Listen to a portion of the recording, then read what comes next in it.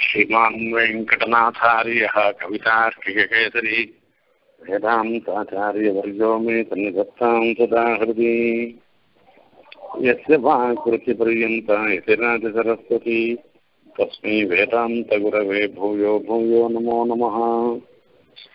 विशुद्धविज्ञानघनस्वरूपं विज्ञानविश्राणनबद्धदीक्षम् तया निधिं देहभृतां शरण्यं देवं हयग्रीवमहं प्रपद्ये.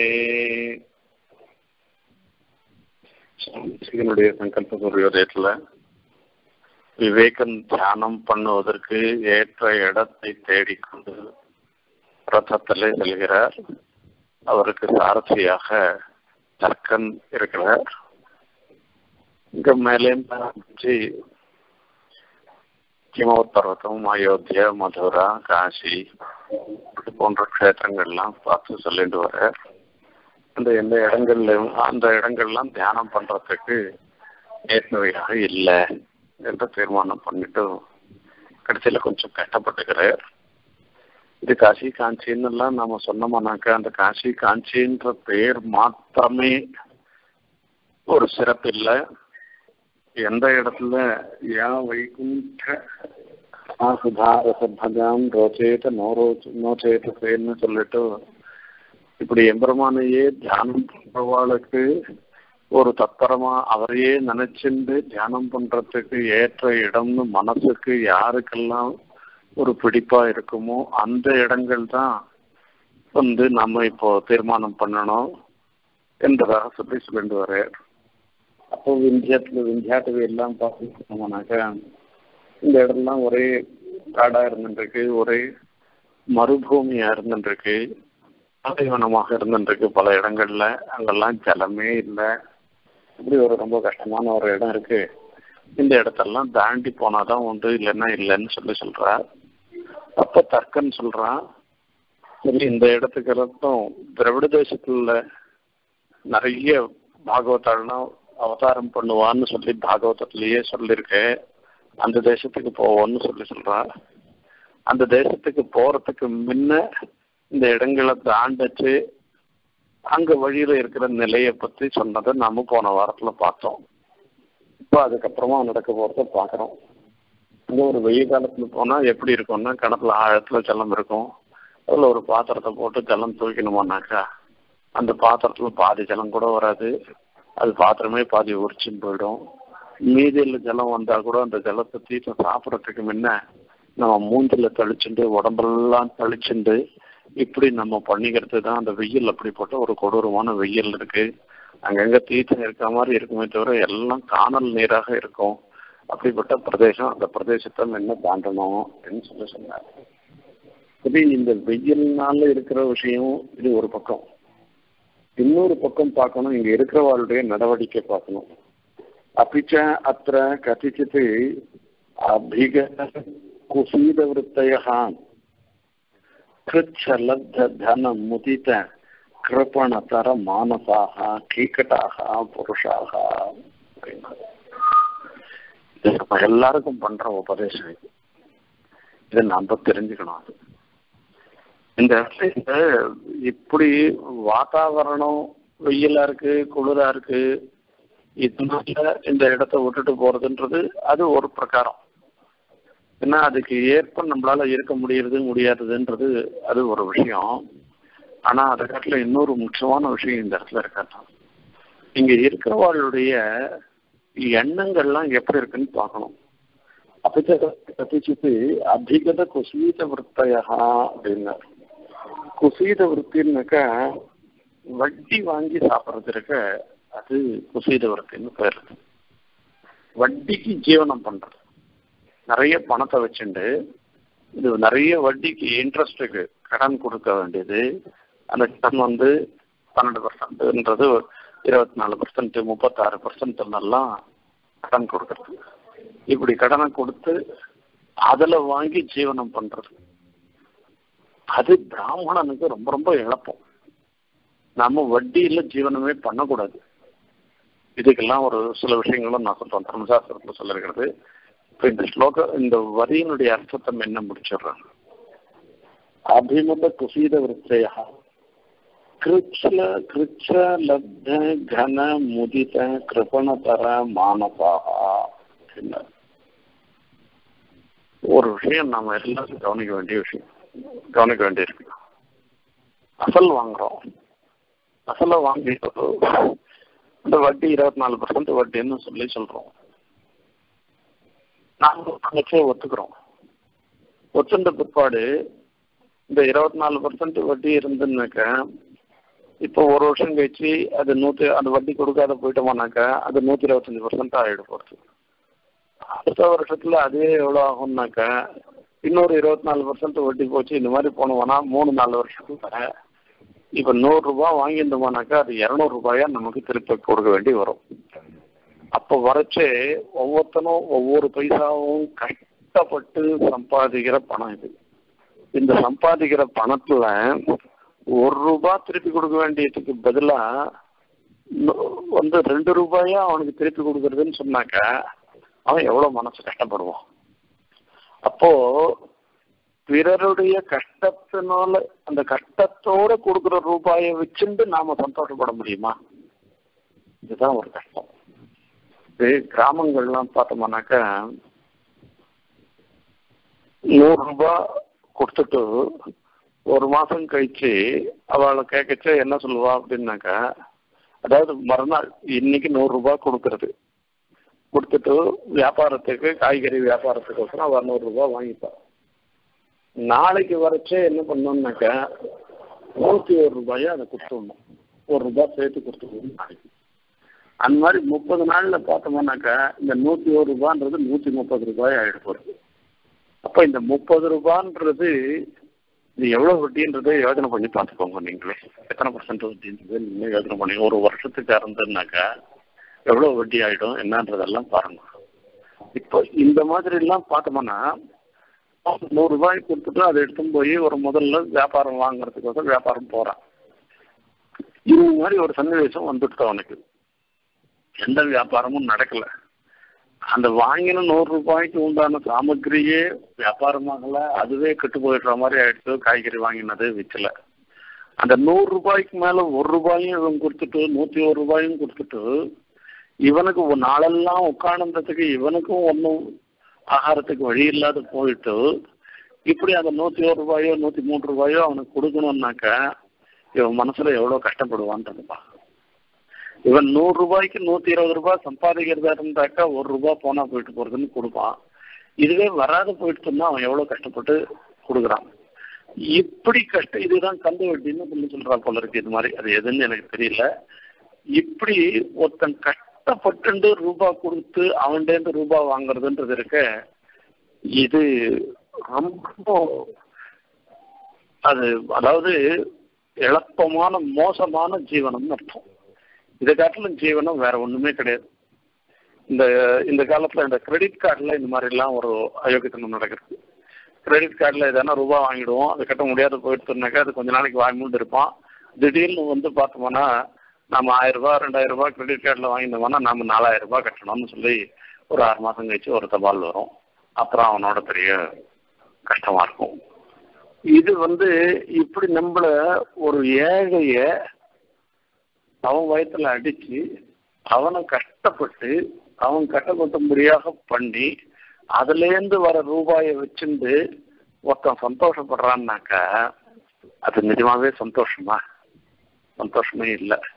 ஆகையால தான் இந்த பிராந்தத்தில் இருக்கிறவெல்லாம் இப்படி பண்றாளாம்.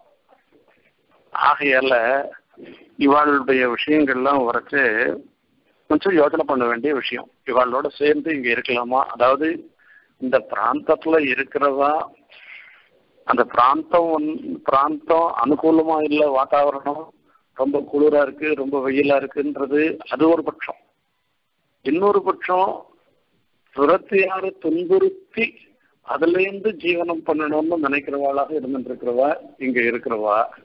அப்போ இந்த அம்சம் அப்படிப்பட்ட ஒரு கல்நஞ்சம் படுத்தவாளோட கூட நாம வாசம் பண்றது ஒரு நல்லதா? இங்க எப்படி தியானம் பண்றதுக்கு புத்தி போகும் இதுதான் நினைக்கிறேன். கீகட்டாக புருஷாக அப்படின்னு அபிகத குசீர விற்த்தையா அப்படின்னு வட்டி வாங்கிட்டு ஜீவிக்க கூடாதுன்னு சொல்றான். அதுலயும் பிராமணனா இருக்கவா வட்டி ஜீவனம் பண்ணக்கூடாது. அவன் வைசியம் பண்ண ஏதோ அந்த ஒரு பிரகாரம் அது கூட ஏற்புடையதில்லை, இருந்தாலும் ஓரளவுக்கு ஒத்துக்கலாம். நான் பிராமணன் பரவாத்மனா வட்டி வாங்கி ஜீவனம் பண்ணக்கூடாதுன்னு ஒரு விஷயத்த ஏற்கனவே சொல்லியிருந்தாலும் சொல்லியிருப்பேன். அதனால இந்த பிரகடனத்துல ஞாபகப்படுத்துறேன் உங்களுக்கு. அது எனக்கு ஒரு பாக்கியம் இருந்தது. சுவாமி ஐயா சுவாமி எழுந்தருள் இருக்கச்சு அவரோட கூட கைங்கரியம் பண்ணும்படியான பாக்கியம் இருந்தது அடியனுக்கு. நான் சொல்றது 35 வருஷம் என்ன. அப்பெல்லாம் இந்த ஃபைனான்சியல் இன்ஸ்டிடியூஷன்கள்லாம் பார்த்தோம்னாக்க இந்த சுந்தரம் ஃபைனான்ஸ் மாதிரி இருக்கிற இன்ஸ்டிடியூஷன்கள்லாம் நிறைய வட்டி கொடுப்பார். ஒரு வருஷம் போட்டோம்னாக்கா 12% வட்டி கொடுப்பா. அப்புறமா 3 வருஷம் 4 வருஷம் 2 வருஷம் 3 வருஷம் அந்த மாதிரி போட்டோம்னாக்கா அதுவும் கியூமுலேட்டிவ் டெபாசிட்டாக கணக்கு போட்டோம்னாக்கா 18% வரைக்கும் வட்டி வரும். அப்போ ஒரு வாட்டி சுவாமி ஐயா சுவாமி ஒன்றும் பெரிய ரூபா கிடையாது அவருக்கு. அது ஏதோ ஒரு 5000 ரூபாயோ 10,000 ரூபாயோ இருந்து அந்த 10,000 ரூபாயை இந்த சுந்தரம் ஃபைனான்ஸ்ல போட்டு வச்சிருந்தேன். போடச்சு அந்த ரூபாய்க்கு ஃபாரம் ஃபில்லப் பண்ணோம், ரெனியூவல் ஃபாரம் ஃபில்லப் பண்ணோம். ரெனியூவல் ஃபாரம் ஃபில்லப் பண்ணச்சு நான் என்ன பண்ணேன், இது எவ்வளோ சரி 3 வருஷத்துக்குமா போட்டு விடுறேன், வருஷம்லாம் ஃபாரம்லாம் ஃபில்லப் பண்ண வேண்டாம், 3 வருஷம் போட்டாக்கா வட்டியும் 18% வருது, ஆகையால இது ஒன்றும் தப்பு இல்லை சொல்லி பண்ணேன். நான் சுவாமி கேட்டு 18%ன்னா எவ்வளோ ரூபாடா அப்படின்னு எவ்வளோ ரூபாயோ அந்த ரூபாயை சொல்லி சொன்னேன். அவர் கணக்கெல்லாம் ரொம்ப கெட்டிக்காரு. அவர் என்ன பண்ண, இது ஒரு வட்டிக்கு மேலே வருகிறா அப்படின்னு. ஒரு வட்டின்றது 12%, 100 ரூபாய்க்கு ஒரு மாதத்துக்கு 1 ரூபாய், ஒரு மாதத்துக்கு 1 ரூபாய் வாங்குறதுன்றதுக்கு அது பிராமணிகமான வட்டி. இது ஒரு வட்டிக்கு மேலே போகிறதுரா இது. சரி, அதனால என்ன அவன் கொடுக்குறேன்னாக்கா வாங்கிட்டா என்ன தப்பு, நாம என்ன பண்றோம்? அப்போ பிராமணம் வட்டி வாங்கி ஜீவனம் பண்றதே ரொம்ப தப்பு. அதுலயும் தர்மசாஸ்திரத்துல ஒரு வட்டி வரைக்கும் பரவாயில்லன்னு சொல்லிருக்கு. ஒரு வட்டிக்கு மேல ரூபாய்க்கு பண்ணாத. இப்போ வருஷம் இந்த ஃபாரம் ஃபில்லப் பண்ணணுன்றதுக்காக சோம்பேறித்தனை பட்டு 18% வட்டி வரட்டும்னு சொல்லி நீ அந்த 3 வருஷத்துக்கு சேர்ந்த மாதிரி இருக்கணும்னு போடுறது இருக்கு. அது நியாயம் இல்லை, அது வரல இன்னும் சாச்ச. அப்பதான் சுவாமியினுடைய ஒரு அந்த சாஸ்திரத்துல ஒவ்வொரு எத்தனையோ விஷயங்கள்ல தெரியுது. நாம சின்ன பையனா இருக்கிறச்சு அந்த திருஷ்டியில வரைச்சு அந்த தர்மசாஸ்திரத்துல சொல்லியிருக்கிற பிரகாரம் அனுஷ்டானம் பண்ணணும்ன்ற ஒரு அந்த கடைபிடிக்கிறதுன்றது இருக்க எப்படியெல்லாம் நம்ம பெரியவாள்லாம் கடைபிடிச்சான்றது இதுல இருந்து பார்த்தாலே தெரியும். ஆகையால வட்டி வாங்குறதுன்றது ரொம்ப, வட்டி வாங்கி ஜீவிக்கிறதுன்றது ரொம்ப இழப்பம். இப்பதான் இப்ப சொல்ற தர்மம் அனுவர்த்தந்தே நகாமம் நாபுனர்பவம் அர்த்தமேகம் உபாசிரித்ய துக்கமேவோபுஞ்சதே. இப்படி வட்டியிலையும் அதாவது இன்ட்ரெஸ்ட்னாலையும் அதுக்கோடு மாத்திரம் இல்லாமல் பிறரை துன்புறுத்தி அதுலேருந்து வர இந்த வட்டி வாங்குற ஜீவனம் இருக்க இவளுடைய எண்ணங்கள்லாம் எப்படி இருக்குன்றத பத்தி சொல்றேன். நான் தர்மம் அனுவர்த்தந்தே நான் காமம் அபுனர்பவம். இந்த பண பிசாசா ஆயிட்டான்னாக்கா அவன் தர்மத்தையே அனுஷ்டிக்க மாட்டான், தர்மத்தையே பின்பற்ற மாட்டான். இங்க தர்மம் இல்லாத போயிடுச்சு ஒண்ணு. என்ன காமம், இப்படி பணமே நினைச்சுட்டு இருக்கவனுக்கு அந்த பணத்தை செலவழிக்கிறதுக்கு மனசு வராது. அந்த குடிசையிலேயே இருந்துட்டு அப்படியே அவன் காலத்தை தள்ளுவான். ஒரு நாளும் ஒரு அனுபவிக்க மாட்டான். அதுக்கப்புறமா அபுனர்பவம்ன்றது மோட்சம். அந்த மோட்சம் அதாவது திரும்பி வராமல் இருக்கிறது, அதுலயும் அவனுக்கு எண்ணம் போகாது.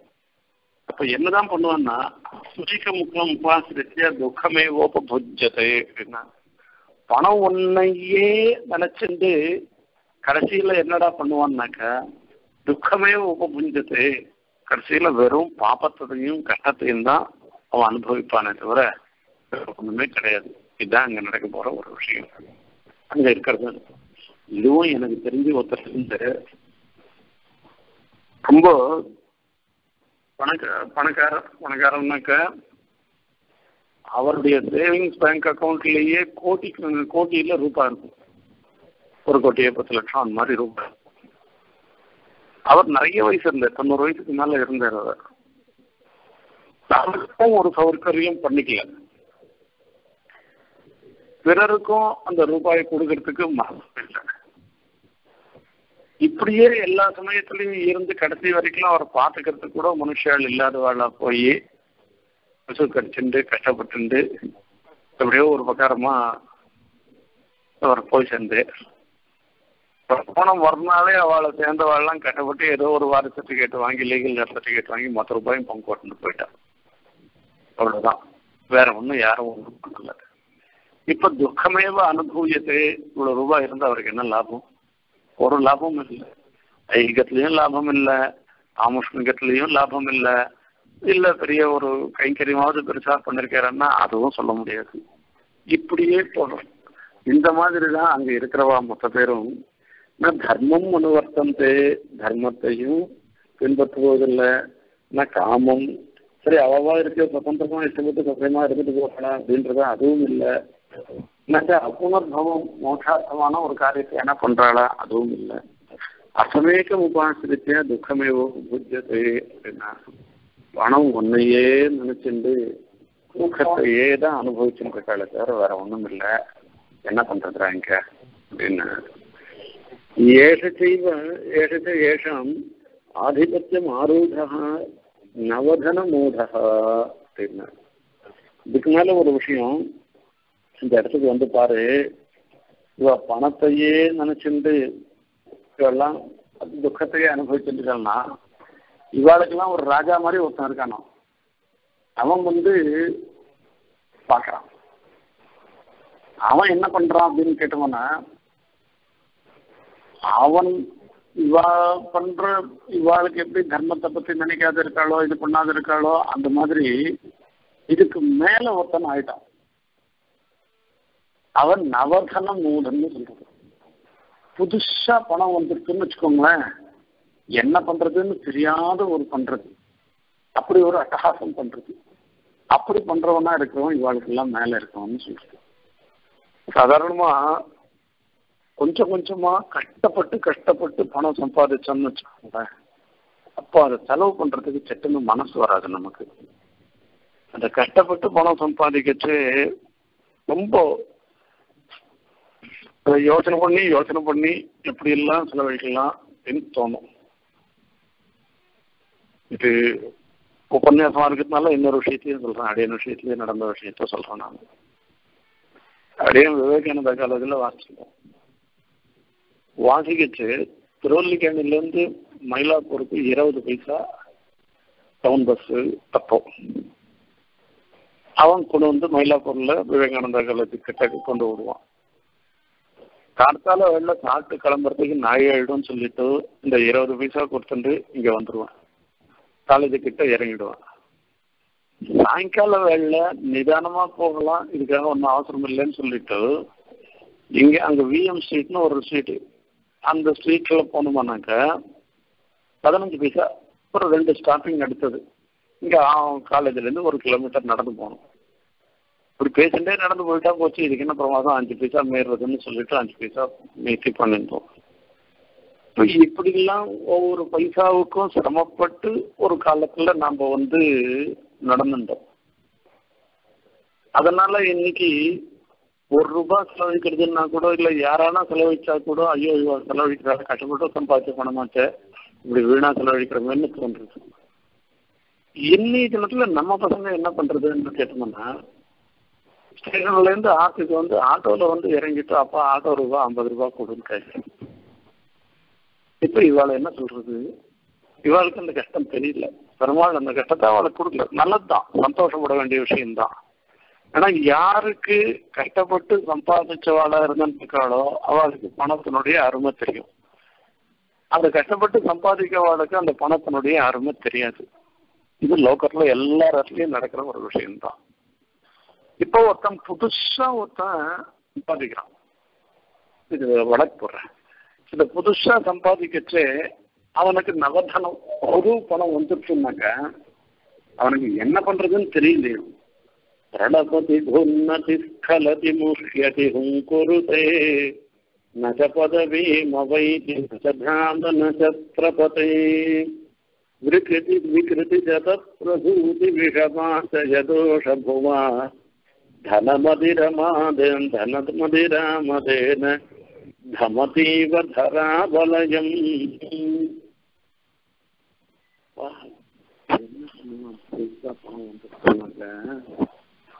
அவன் பிரலபதி தாறுமாறா பேசுவான், அவன் உளருவான்.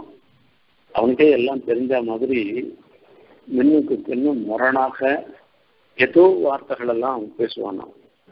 பிரலபதி கோர்ணதி புது பணம் வந்த உடனே ஊரெல்லாம் சுத்துறது, இங்க சுத்துறது அங்க சுத்துறது இப்படி சுத்தலாம்.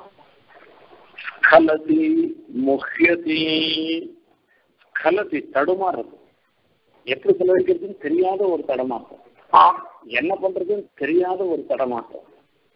இப்படி முஹ்யதி, இது விபரீதத்துல வேற செலவழிக்கிறது. மோகிச்சு போறதுன்னாக்க எப்படி செலவழிக்கணுமோ அப்படி செலவழிக்காத வேற வழியில செலவழிச்சுட்டு அப்புறமா அவஸ்தப்படுறது.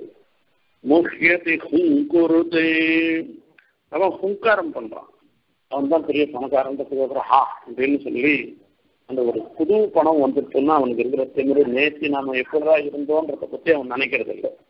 நச பதவி மவைதி நச தாம நச பிரபதே, என்ன ஒவ்வொரு வார்த்தையும் தேசிகனுடைய வார்த்தை.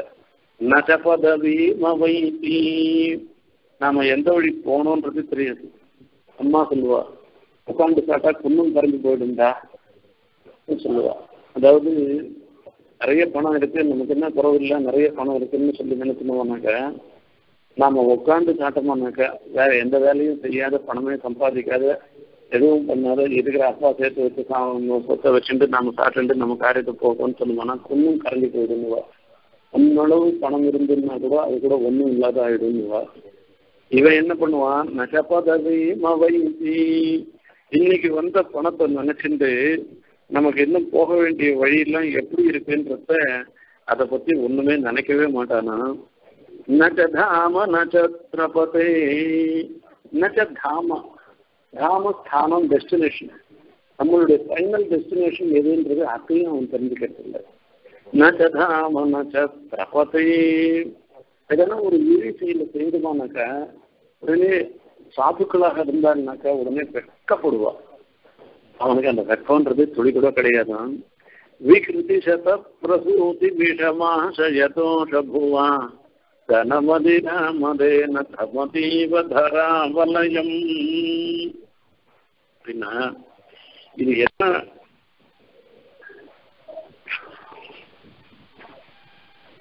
எத்தனையோ தோஷங்களுக்கெல்லாம் பிறப்பிடமாக இருக்கிறது இந்த பணம் மதம்ன்றது இருக்க.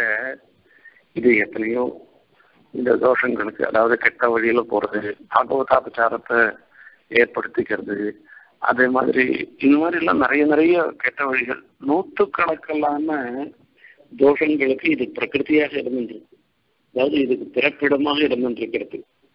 அப்பேற்பட்ட இவன் தனமதிராமதேன தமதீவ தராவலயம், தனமாகிற ஒரு மத்தியபானம், சுறாபானம் மாதிரி இருக்கக்கூடிய ஒரு கல்லு, அதை குடிச்சுட்டாக்க தமதீவ தராவலயம், தராவலயம் முழு பூமியையும் அப்படியே ஊதி கொளுத்துறானோ. இது பொண்ணை கொளுத்தி, அதாவது ஊதி ஊதி தான் பொண்ணனுடைய பொன் இது பண்ண முடியும், நமக்கு தகுந்த மாதிரி மாத்திக்க முடியும், வஸ்துவா ஆபரணமா பண்ண முடியும். இவன் என்ன நினைச்சிருக்கான், பூமி மொத்தையும் ஊதி கொளுத்தி விடலான்னு நினைச்சிட்டு ஊதுறான்னா. இப்படி இவனுடைய பொது பணக்காரனுடைய நிலை. அது மாத்திரமில்ல, அபிஜனவயோ வித்யாவிருத்தைஹி அகில்பிஷ கர்துரைஹி அதிசய பிருதஹ திருஷ்யன் மத்வா திருணாய மஹீயதஹ நவதனபதக்ஷீபஹ க்ஷுத்ரஹ நட பிரகிருதிஹ க்ரமாத் நரகி கணனா லேக்காரூடம் நகிம் பிரதிபத்யதே. ரொம்ப ரொம்ப பிராக்டிக்கலான வார்த்தை சுவாமி பேசுறது. இந்த தேசிகன் அவருடைய சீர்திருத்தி முக்காலத்துக்கும் எல்லா காலத்துக்கும் உரித்தானதாக இருக்கு. இதோ அவர் காலத்துல இருந்தவாளுக்காக மாத்திரம் சொன்ன விஷயமே இல்லை, எப்போ வரப்போறவாளுக்கும் பவிஷ்யத்துல வரவனுக்கு இதெல்லாம் ஒரு அதுலதான் அவர் சுவாமி தேசிகன் வெங்கடேஷ அவதாரம் என்ன சொல்லிருக்கு.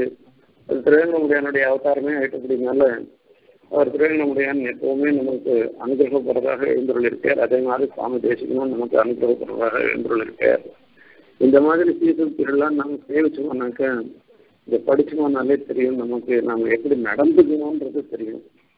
ஒரு பெரிய இந்த அதாவது பணக்காரனா ஆறான், அதுவும் புது பணக்காரனா ஆறான். இந்த புது பணக்காரனா ஆயிட்டான்னாக்க அவனுடைய நிலை எப்படி இருக்குன்றது பார்க்கணும். அடிபட்டு தான் நமக்கு தெரியும்.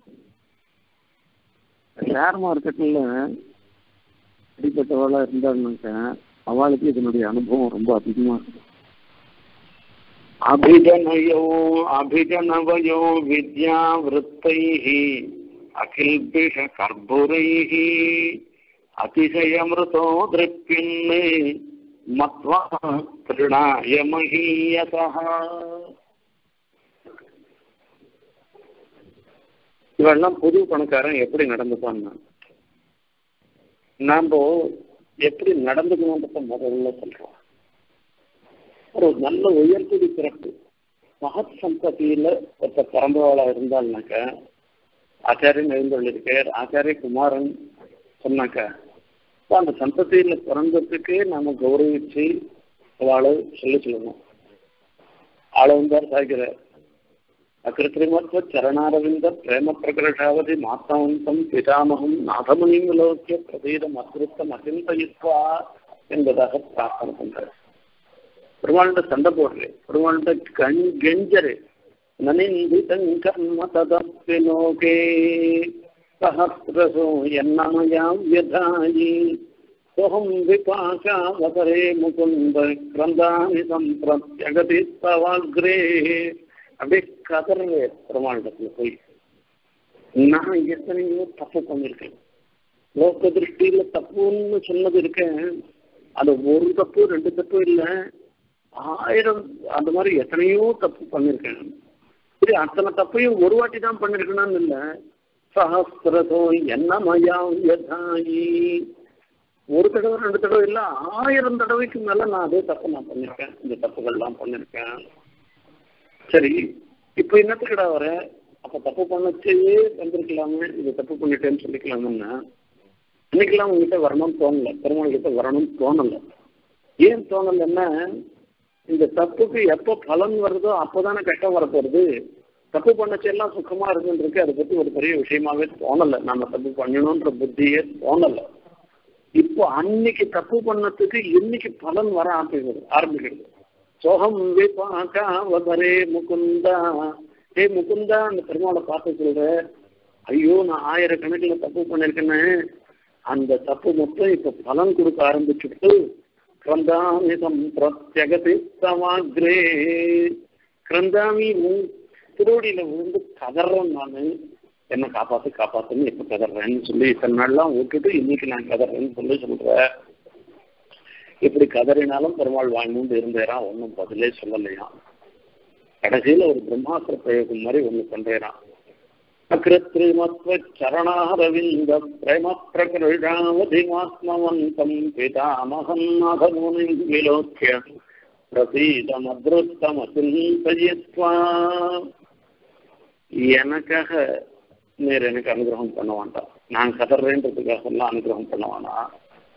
எங்க தாத்தாவை பார்க்க அவர் அகிருத்திரிமத்வ சரணாரவிந்த பிரேம பிரகர்ஷாவதி மாத்மவந்தம். அவருக்கு அந்த பகவத் சேவைன்றது இருக்க திருவடிக்கு கைங்கரியம் பண்றது பரம புருஷார்த்தம். இந்த கைங்கரியம் பண்ணதுனால இன்னொரு புருஷார்த்தம் வரும்னு நினைக்கிறாத அந்த கைங்கரியமே புருஷார்த்தம்னு நினைச்சு உன்னுடைய திருவடியை ஆசிரித்த என்னுடைய பிதாமகன் நாதமுனிம் விலோக்கிய பிரசீத எனக்காக நீ அனுகிரகம் பண்ணாட்டா கூட அவருக்காக அனுகிரகம் பண்றதுன்னு சொல்றது. நாம்ளே பல சமயங்கள்ல நினைச்சுப்போம், நமக்காக அடியனுக்காக சொல்றதுன்றது இருக்க ஒரு கௌரவன்றது இருக்க, இது ஒரு கௌரவமே இல்லை.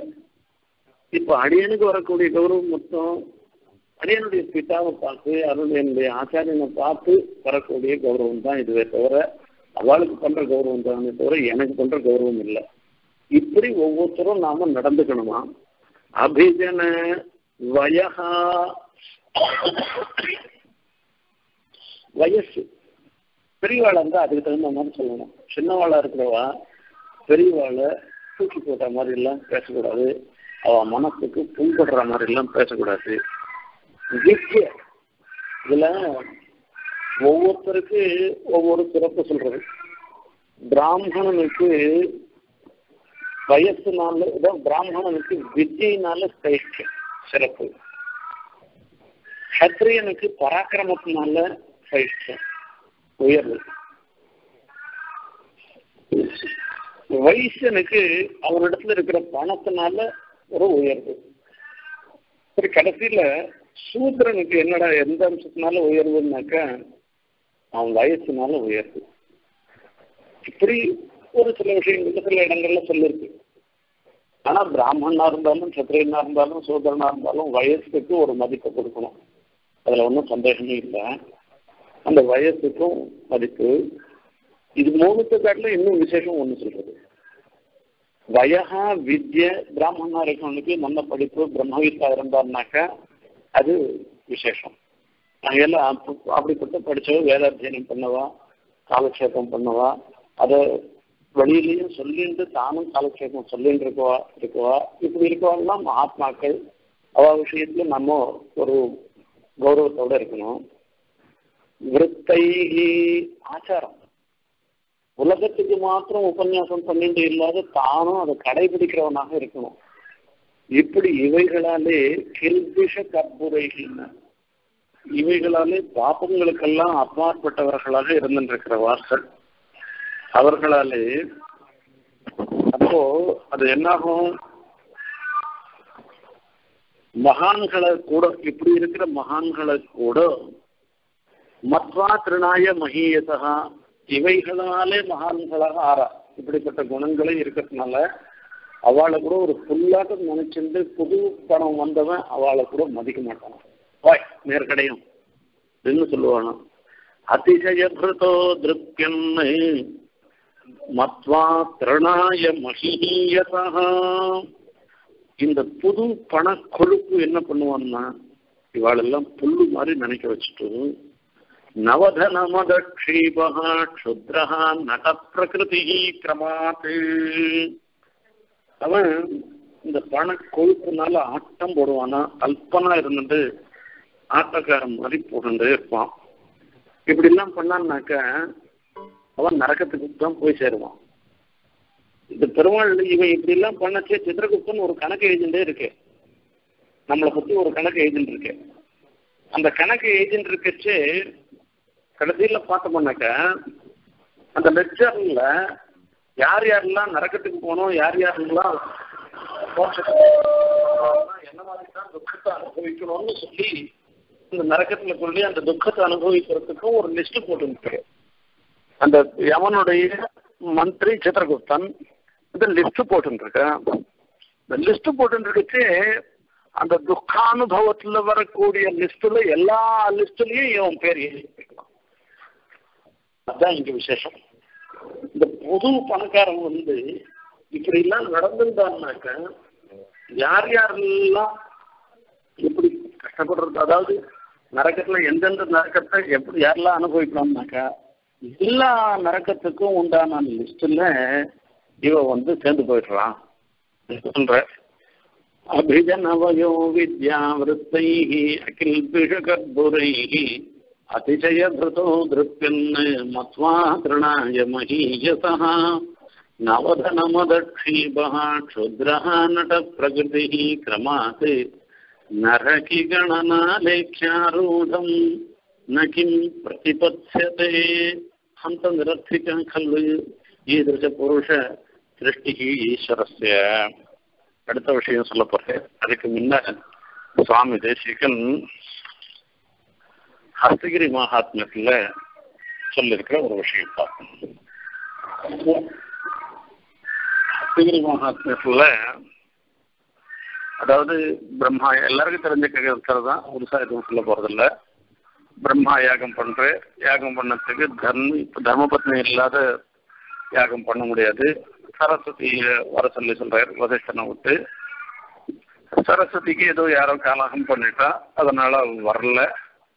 அவ இல்லாதையே வேற பிரகாராந்தரேன பிரம்மா யாகம் பண்ண ஆரம்பிச்சுட்டு இதை கேட்ட உடனே சரஸ்வதிக்கு கோபம் வந்துடுது.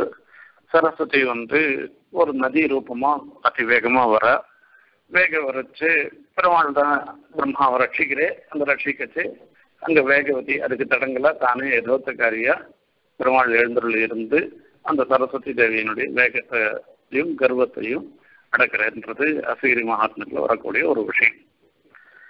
அந்த விஷயத்துல வரைச்சே அப்ப சொல்லி அதுல ஒரு பாசுரம், தரணியின் மன்னி அயனார் தனித்தவங்காத்தபிரான் கருணையனும் கடலாடி திருவனை கண்டதற்பின் பிறனர கண்ணிய சித்திரகுத்தம் தெரித்து வைத்த சிறுணையில் ஏறிய சுகுழ்வினை முற்றும் துறந்தனமே. தரணியில் மன்னி பூமியில ஸ்திரமாக இருந்து அயனார் தனித்துவம் அதாவது பிரம்மாவனுடைய ஒரு தபஸாக இருந்திருக்கிற ஒரு அசுமேத யாகத்தை காத்தபிரான் யாரு? இந்த பெருமாள், இருபத்தகாரி பெருமாள்.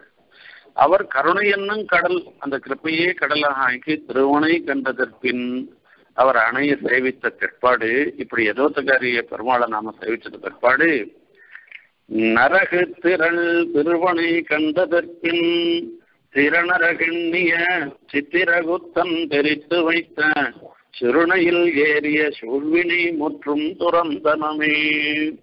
சித்திரகுப்த கணக்கு எழுதி வச்சிருக்கான். என்ன கணக்கு எழுதி வச்சிருக்கான்? இவனுக்கு தேகாவசானத்துல இந்தந்த கஷ்டத்துக்கு இவன் எல்லாம் போய் சேரணும், இந்தந்த கஷ்டம்ல இவன் பண்ண தப்பு எல்லாம் கணக்கு போட்டு வச்சு இந்த தப்புக்கு இந்த நடக்கும், அதுக்கு இப்படிப்பட்டது இப்படிப்பட்ட பனிஷ்மெண்ட் இப்படிப்பட்ட பனிஷ்மெண்ட்னு எழுதி வச்சிருக்கானா. இந்த எதோத்தக்காரி கருணை கடலாக இருந்திருக்கிற சேத்துவாக இருந்திருக்கிற எதோத்தக்காரி பெருமாளை சேவிச்ச உடனே அதெல்லாம் ஓலைச்சோடியில தானே எழுதி வச்சிருப்பா, அந்த லெக்சர் மாதிரி எழுதி வச்சிருக்கா. அப்படி சேவிச்சுட்டு திரும்பி வந்தோம்னா கோபுரவாசி உடையில பொத்துன்னு கீழே விளையாடுதான் ஒரு லெக்சர். அது என்னதுடா விளையாடுதுன்னு பார்த்தோம்னா அதை எடுத்து பார்த்தோம்னாக்கா இவன் பண்ண தப்பெல்லாம். இதே இப்ப சித்திரகுப்தன் எழுதினது இந்த இடத்துல இனிமே அடைச்சுன்னு கிடக்கிறது. இவனுக்கு இந்த பெருமாளை சேவிச்சுட்டதுனால மோட்சம் சித்தமா போயிட்டு போறது, நரகத்துக்கே வரப்போறது இல்லை. வராதவன் கணக்கெல்லாம் இங்க என்னத்துக்கு வச்சுட்டு இருக்கிறதுன்னு மொத்தத்தையும் கீழே போட்டேறான். சுருணையில் ஏறிய சூழ்வினை முற்றும் பெருந்து முற்றும் துறந்தனமே. இங்க எப்படி இருக்குன்னாக்கா இந்த பகவத் சேவையினால வரக்கூடியது ஹஸ்தகிரி மகாத்மியத்துல சொல்ற.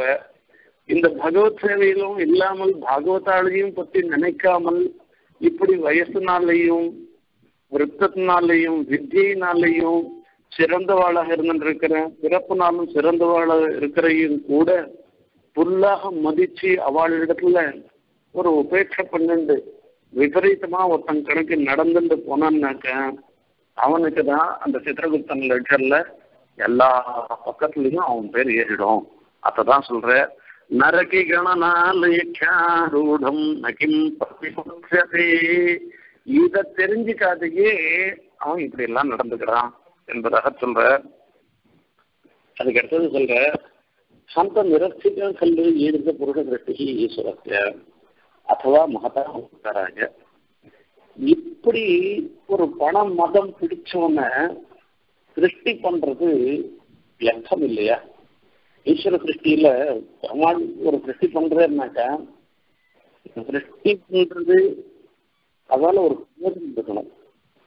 ஒரு பிரயோஜனம் இல்லாத ஜந்துக்களை இப்படி ஒரு சிருஷ்டி பண்ணாருனாக்கா இந்த ஜந்துக்கள்னால என்ன லாபம்? நிரர்த்திகா கல்லு ஈடுறது புருஷ திருஷ்டி ஈஸ்வரஸ்ய. எல்லா சிருஷ்டியும் பெருமாள் தான் பண்ணார், அதுல ஒன்றும் சந்தேகமே இல்லை. ஆனா பெருமாள் பண்றது எல்லாமே சப்பிரயோஜனமா தான் இருக்கும். அதாவது பிரயோஜனம் இல்லாத காரியத்தை யாருமே பண்ண மாட்டார். ஆனா நம்ம திருஷ்டியில பார்த்தோம்னாக்கா இப்படிப்பட்டவான சிருஷ்டி பண்ணா என்ன பண்ணாக்கா என்ன ஒரு பிரயோஜனமும் இருக்கிறதா தெரியலையேன்னு சொல்லி தோன்றும். அதுக்கு பதில் சொல்ற அதுவா மகதாம் உபகாராய இல்ல இல்ல வாஸ்தவம் தான். நீ நினைக்கிற மாதிரி இவாளை சிருஷ்டி பண்றதுன்றது ஒரு பிரயோஜனமும் இல்லாத இல்ல, அதுக்கும் ஒரு பிரயோஜனம் இருக்குன்னு சொன்ன. என்ன பிரயோஜனம் அப்படின்னா விததாது தாம தமசா கிருதேன கிஞ்சிதிவான வேதின விதிர்னவா வயம் பிரதமோபகாரி சரணம் யதஸ்ததஹ பிரதியோகினோ பவதி தஸ்ய சார்த்தத அந்த சார்த்ததா. அந்தந்த இடத்துக்கு தகுந்த மாதிரி சுவாமி விருத்தங்களை அமைச்சு நம்மளை அப்படியே ஆகர்ஷணம் பண்ற. இந்த சங்கல்ப சூரியோதயத்துல ஒவ்வொரு ஸ்லோகத்திலையும் ஒவ்வொரு விசேஷத்தை சொல்ற. விததாது தாம தமசா கிருதேன கிம் அப்படின்னு விதி விதின்னு சொல்றது பிரம்மாவை சொல்ற. அவர் விததாத்து சிருஷ்டி பண்ணட்டும். தாம விததாத்து தமசா கிருத்தேன கிம். தாமன்னா ஒளி. ஒளியை சிருஷ்டி பண்ணுவானாக்க எல்லாருக்கும் வஸ்துக்களினுடைய உண்மை நிலையை அறிந்து கொள்வதற்கு உபயோகமும் இருந்துருக்கு. அதனால ஒளியை சிருஷ்டி பண்றதுல அர்த்தம் இருக்கு. சரி, இருட்டை சிருஷ்டி பண்றதுல என்ன லாபம்? தாம தமசா கிருதேன கிம் யதிவா நவேதி நவிதிர்னவா வயம். என்ன சரி, யதிவா நவேத்தி ந விதி நவா வயம். இது பிரம்மமே, அதாவது பெருமாள் தானே சிருஷ்டி பண்ண, அவரே தெரியாத சிருஷ்டி பண்ணிட்டேரன்னா இதை சிருஷ்டி பண்ணா ஒரு உபயோகம் இல்லை என்று நினைச்சிருந்து தெரியாத சிருஷ்டி பண்ணிட்டேரா அப்படின்னா இல்ல இல்ல. எதிவா நவேத்தி ந விதி நவா வயம். இல்ல நாம தான் தெரிஞ்சுக்கலையா எதுக்காக அவர் சிருஷ்டி பண்ணேன்றது? நாம தான் தெரிஞ்சுக்கலையா? எத்தனையோ வஸ்துக்கள் அங்க வச்சிருக்கோம். அந்த வச்சிருக்கிறதுல பார்த்தோம்னாக்க என்னத்துக்காக அந்த வஸ்து வச்சிருக்குன்னே நமக்கு தெரியாது. அந்த மாதிரி பல இடங்கள்ல பல வஸ்துக்கள் இருக்கும். நானே ஒரு சமயத்துல போனேன். நான் ஏதோ ஆபீஸ் விஷயமா போனேன். மீட்டிங்கு ஒரு இடத்துல, ஒரு ஸ்டார் ஹோட்டல்ல மீட்டிங். அந்த மீட்டிங் அந்த உள்ள போனோம்னாக்க அங்க என்னென்னமோ வஸ்துக்கள்லாம் வச்சிருக்கு. அந்த வஸ்துக்களை எப்படி உபயோகப்படுத்துறதுன்னு தெரியல எனக்கு. ஒரு சமயத்துல எங்கேயோ போனோம்னாக்கா போயிட்டு ஏதோ அமைக்கணும், ஜலம் வரணும், கையால போனோம் ஜலம் வரணுன்றதுக்காக ஒரு குழாயை அமைக்கணும். அது இது குழாயா இருக்கும்னு நினைச்சிட்டு அமைக்கணும். இது அமைக்கினா என்ன எடுத்து எங்கேருந்தோ மேலேருந்து தண்ணி வந்து கொட்டி மொத்தம் சொக்காவுக்கெல்லாம் நனைஞ்சு போச்சு. மறுபடியும் வரவே முடியாது போயிடுச்சு. கான்ஃபரன்ஸுக்கே வர முடியாது போயிடுச்சு. கரெக்டாக நான் வேற ஒரு சொக்கா எடுத்துன்னு போயிருந்தேன். அதனால அது போட்டுட்டு அங்கே வந்து வேற ட்ரெஸ்ஸை போட்டுட்டு வர வேண்டி போயிடுச்சு. இப்போ அவ ஒவ்வொரு செயலும் பண்ணச்சு ஏதோ ஒரு சிருஷ்டி, ஏதோ ஒரு உபயோகத்துக்காக தான் அவ பண்ணிருக்கா. ஆனா நமக்கு அந்த உபயோகம் என்னன்னு தெரியல. அதே மாதிரி பிரம்மா இருளை சிருஷ்டி பண்ணதுக்கும் ஒரு உபயோகம் இருந்துன்னு தான் இருக்கு. அது நமக்கு தான் தெரியலையா? இப்படிப்பட்ட துர்ஜனால சிருஷ்டி பண்ணிருக்கா. இந்த துர்ஜனர்களை சிருஷ்டி பண்றதுக்கு இதுக்கும் ஏதோ ஒரு உபயோகம் இருந்திருக்கும். அந்த உபயோகம் என்னன்னு நமக்கு தெரியலையா என்றுதான் ஒரு கேள்வி வருது. விததாது தாம தமசா கிருதேன கிம் யதிவா நவேதி ந விதிர்னவா வயம் பிரதமோபகாரி தரபம் யதஸ்ததஹ பிரதியோகினோ பவதி சந்தசார்த்ததா. பிரதமோபகாரி சரமம் யதஸ்ததஹ. அதுல என்ன விஷயம்னு கேட்டோம்னா, ஒளி இருக்க, இந்த ஒளியை நாம தெரிஞ்சுக்கிறதுக்கு இருள் தான் உபகாரம் பண்றதாம். ஏன்னா இந்த ஒளிக்கு விரோதியா இருந்துட்டு அந்த ஒளியை தெரியப்படுத்துறது இருள் தான். இருளே இல்லாத போயிடுச்சுன்னு வச்சுக்கோங்க, ஒளியை பத்தியே நாம தெரியாது. நிழலினுடைய அருமை வெயில்ல தான் தெரியும்னு சொல்லுவா. எல்லாமே நாம நிழல்லையே நாம எப்பவுமே இருந்துட்டோம்னாக்க இந்த நிழலினுடைய பெருமை தெரியவே தெரியாது. வெயில்ல போன பிற்பாடு தான் ஐயோ நம்ம இத்தனை நாள் நிழல்ல இருந்தோம்னு தெரியும். நமக்கு இன்னைக்கு இருக்கிற ஸ்திதியே அப்படிதான் இருக்கு. ஆற்றுல எல்லாரும் விளக்கு போட்டுட்டு எப்போ பார்த்தாலும் இருந்து விட்டுறோம். இங்க கரண்ட் இல்லாத போயிடுச்சுன்னா அப்பதான் தெரியும் இத்தனை நாள் நமக்கு விளக்கு போட்டுன்றதுனுடைய பெருமை தெரியும். அதே மாதிரி இருட்டு இருக்கிறதுனாலதான் ஒளியினுடைய பெருமை தெரியும். அதே மாதிரி இப்படி தப்பு பண்றவாள் இருக்கிறதுனாலதான் இப்படி தப்பே பண்ணாத மகான்களா இருக்காள அவளுடைய பெருமை தெரியும். இந்த விதத்துல இவாளுடைய சிருஷ்டி ஒரு பிரகாரத்துல உபகாரமாக இருக்கிறது. யாரெல்லாம் இவாள்லாம் மகான்ன்றதை தெரிஞ்சுக்கும்படியாக இருந்துருக்கு. நம்ம சுவாமி விஷயத்துல ஐயா சுவாமி விஷயத்துல சொன்னேன். இப்ப இது பிரத்யட்சத்துல பார்த்தோம். மீதி பேர்லாம் இப்ப அடியன மாதிரி இருக்கிறவர்களுக்கெல்லாம் வட்டி நிறைய வருது, 18% வருது, 20% வட்டி வருதுன்னு போட்டுட்டு ரூபாய் போனவனும் உண்டு, அது வேற விஷயம். ஆனா அப்படிதான் அதுலதான் புத்தி போறது. ஆனா அவளுடைய திருஷ்டி என்னடா சம்பாதிக்கக்கூடாது, நம்ம சாஸ்திரம் என்னன்றது தெரியப்படுத்துறா பாருங்க. அவருடைய பெருமையை தெரிஞ்சுக்கிறதுக்கு தான் நம்மள மாதிரி இருக்கிறவாளும் இருக்க வேண்டியிருக்குன்னு சொல்லணும். விததாது தாம தமசா கிருதேன கிஞ்சதி வானவேத்தி நவிதர்ணவாவயம் பிரதமோபகாரி சரமம் யதஸ்பதா. வஸ்துவா இந்த இருட்டு இருந்தாதான் வெளிச்சத்தினுடைய அருமை தெரியும். இப்படி இருக்கிற துராத்மாக்கள் 2 பேர் இருந்தாதான் மகாத்மாக்களுடைய ஒரு அருமை தெரியும். பிரதியோகினோ பவதி தஸ்ய சார்த்ததா ஹந்தசார்த்ததா. அப்போ இந்த இடம் ரொம்ப மோசமான இடமா இருக்கு, எவ்வளவு சீக்கிரம் முடியுமோ அவ்வளவு சீக்கிரம் எங்கேயிருந்து ஓட்டின்னு போயிடலாம். இந்த தேரை வேகமா ஓட்டுறானா தர்க்கம். அதிக்ராந்தோ விந்தா சபரகண பூயிஷ்டகஹனா புரஸ்தாத் கிஷ்கிந்தாவனமத பச்சாத் அபஸ்ருதம் அசஹ்ய பிராரம்பா பரிபதிதி சஹ்யாத்ரிசிகராத் அசௌ காவேரியாख्या சரிதே அமர சிந்தோஹ அபிகுணா.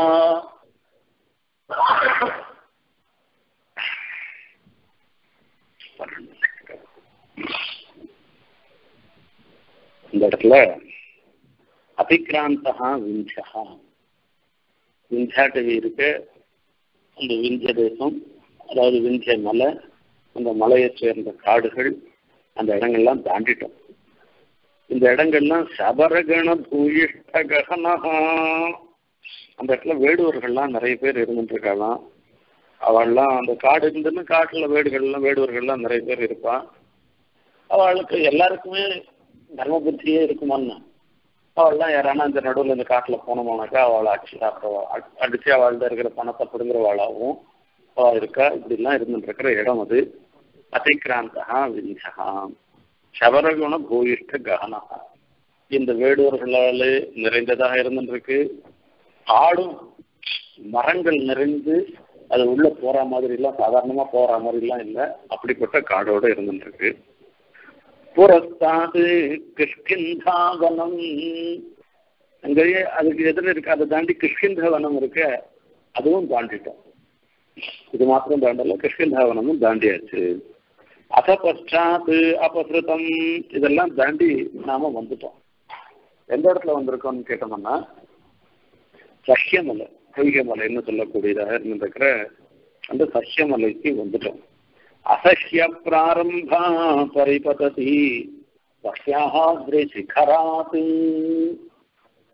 இங்க சஹ்யமலை, சஹ்யமலையினுடைய சிகரத்துல,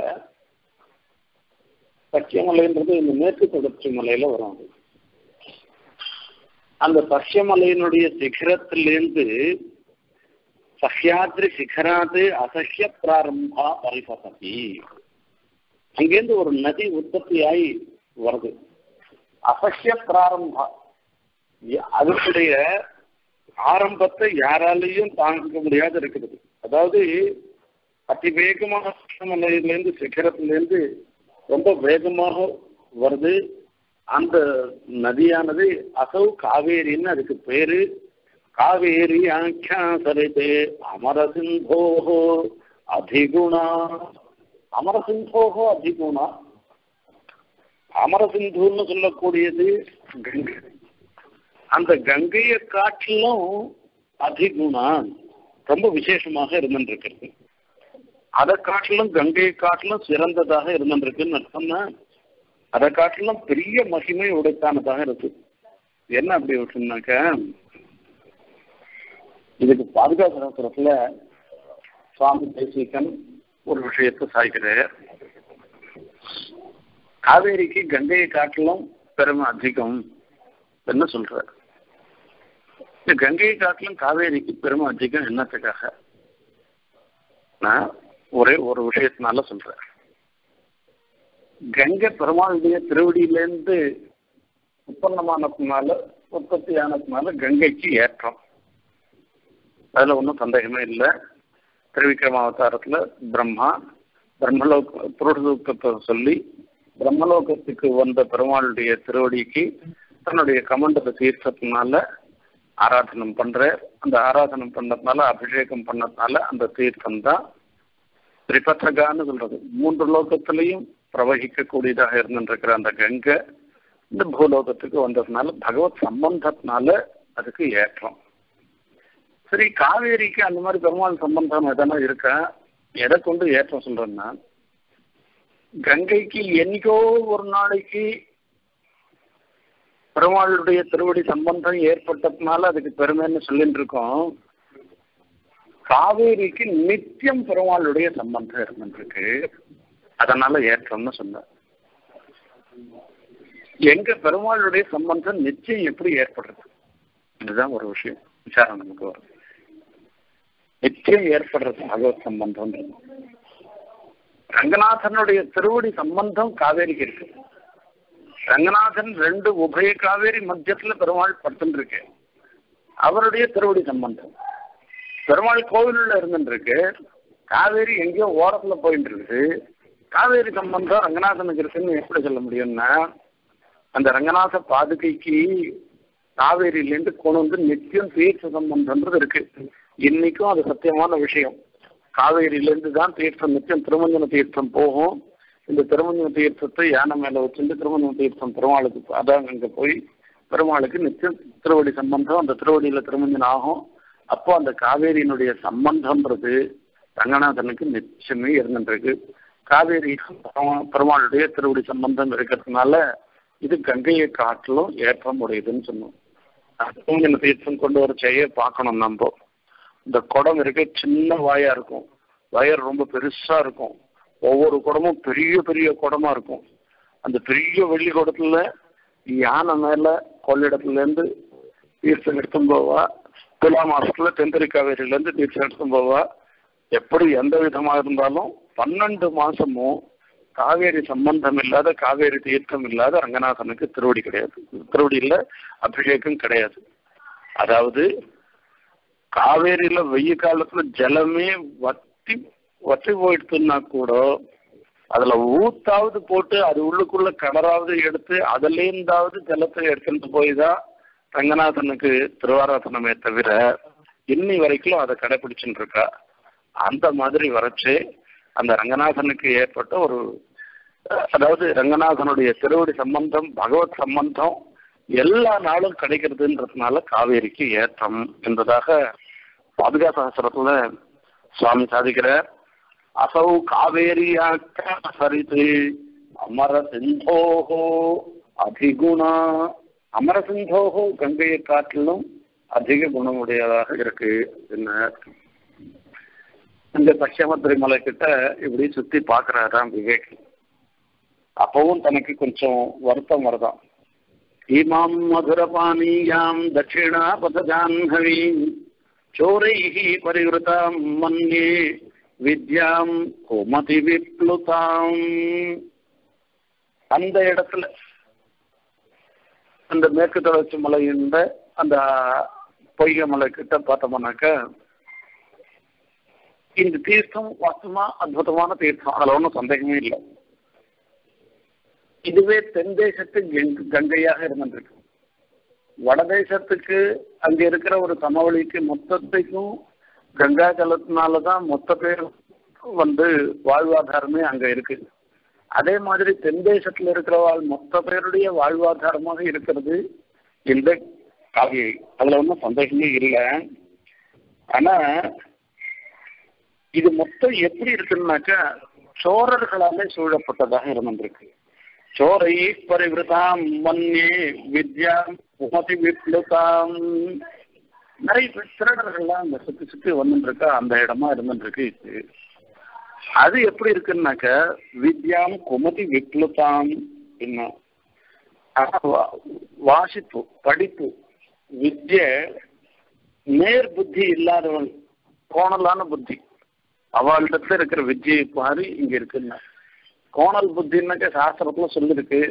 சாஸ்திரத்துல சொல்லிருக்கிறத நாம அனுஷ்டிக்கணும்னு நாம சொல்றோம். இந்த அனுஷ்டி கேட்டாக்கா என்ன ஆகும்?